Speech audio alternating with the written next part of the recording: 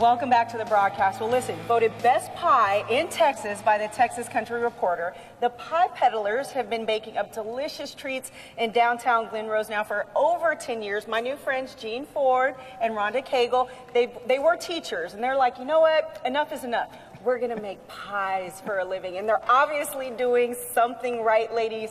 Y'all know I love me some pie, and y'all know I like to eat. So tell me a little bit about Pie Peddlers and why you guys decided to make that switch. Well, we were teachers, and we knew someday we'd need to retire, and we wanted to retire before everybody said, when are they going to retire? So we decided, let's try to do something, and pies came to mind, and we started with pies. And when we first started, we were inside Rhonda's cousin's store. I love it. And we had 8 pies. So how many now? Well, we have 13 or 14 on the menu. And I get to taste like a couple of them today, so yes. I'm all excited. But you're going to show me a little bit about how to make one, right? A pie crust. So if you were making the apple pie, this is what you would do over here? Okay, so what do I Okay, so you're going to start with your pie dough. Okay. And growing up, my mother never taught me that you could buy a pie crust. Right, which you can, but they're never as good as the homemade ones. Of course not. So I've been making pie dough a long time, and you don't want to touch a lot of it. Right.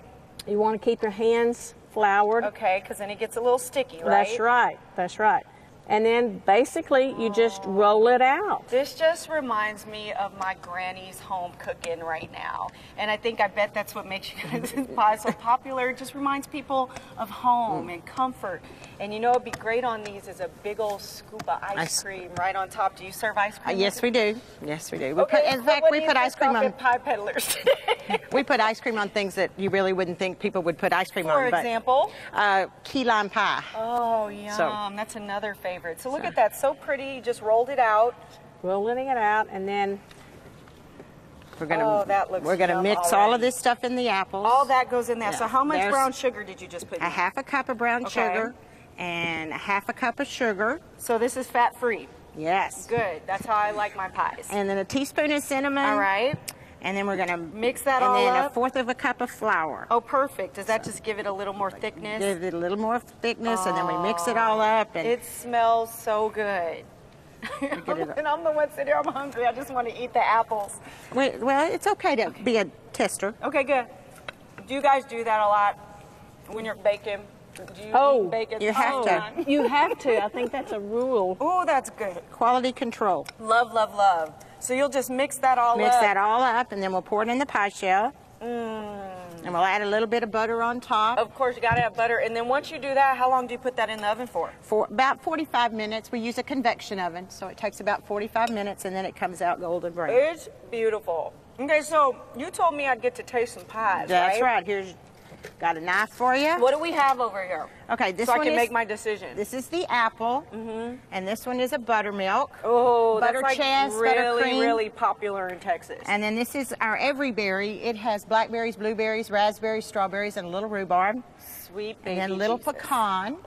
And then on Saturdays we do what we call little mini pies. Oh, cute. So we've got strawberry rhubarb, peach crumble, chocolate meringue, and coconut meringue. I want to try all of them, but I think I'm going to go with the peach crumble because I like crumble on my pies.